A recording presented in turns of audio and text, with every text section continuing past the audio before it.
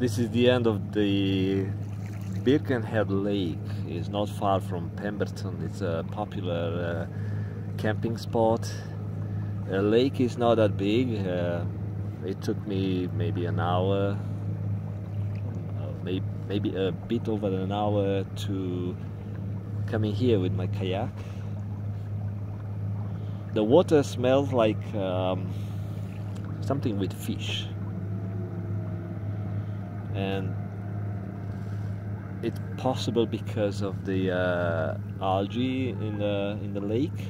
It doesn't smell bad, but it's kind of alive, something that tells you that there is fish in the lake.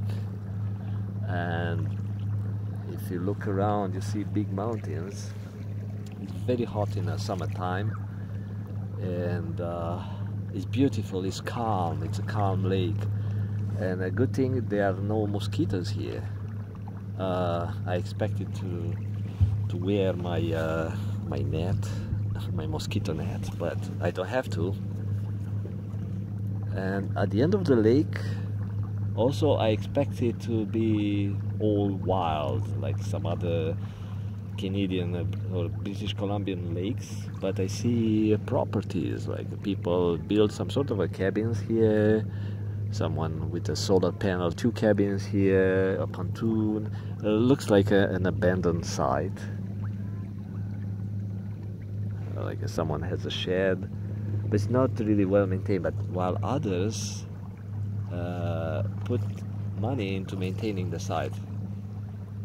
Oh, oopsie! There is a river. I don't want to go on the river. BC Rail. Okay, that's a good thing that I saw it, and I feel the current.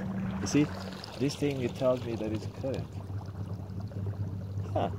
Good thing I saw it on time, because all this thing goes to a river. Hey, nice. Okay, I saw it. Oh, look, that's a sandbar. Almost hit the sandbar. Good thing that I have my polarized glasses, so I can see where I'm going. And good thing that I have my motor on my kayak. Otherwise, I don't know if I have muscle power to pedal against the current. I could sense the current. Even the motor was not going fast. Yeah, so people have some properties here for a long time. I can see this one is not being used, or nobody been here for some time. It's like abandoned. Other places are well maintained. It tells me people are coming here very often.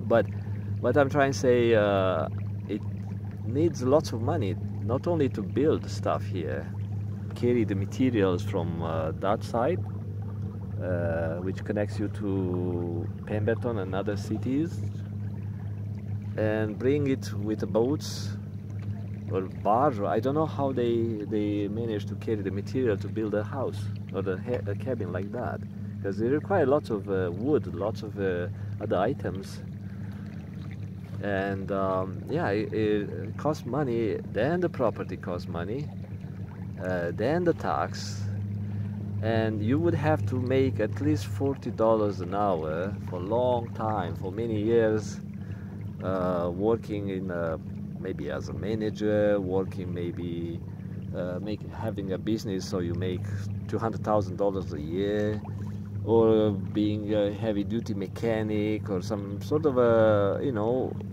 hard labor, or maybe a contractor. Lots of contractors make lots of money, because they have the skill how to get money from the customer, since it's a good market, especially in construction, in repairs and all that, and plumbing. And they make big chunks of money, and they build, they buy properties, repair it, or like you can buy a property from an older couple who can't afford to maintain it, and you just repair, you do stuff, or you upgrade, and you have a property in the lake. So on the weekends you come in here with your jet boat or ski boat, or just for a beer. Yeah, I've seen lots of people doing that type of stuff,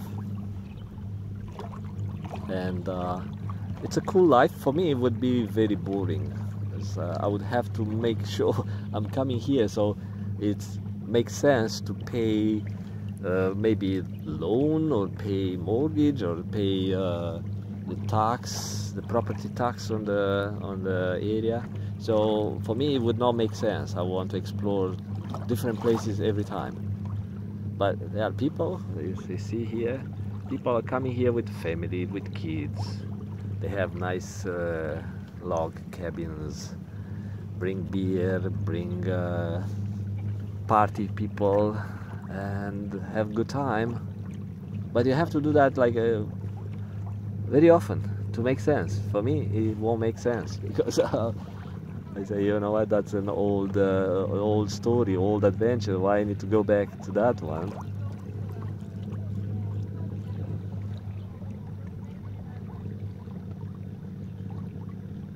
This is like a woman only. There's no guys on the party. What are the guys? Oh yeah, the guys with motorcycles. Very nice. How they got here with the motorcycle?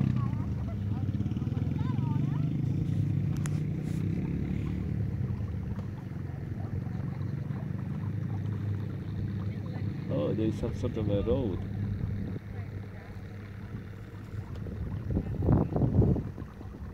Yeah, so that's the end of the what's called Birkenhead Lake. Okay, you take care of yourself and have a life full of adventures. Bye bye.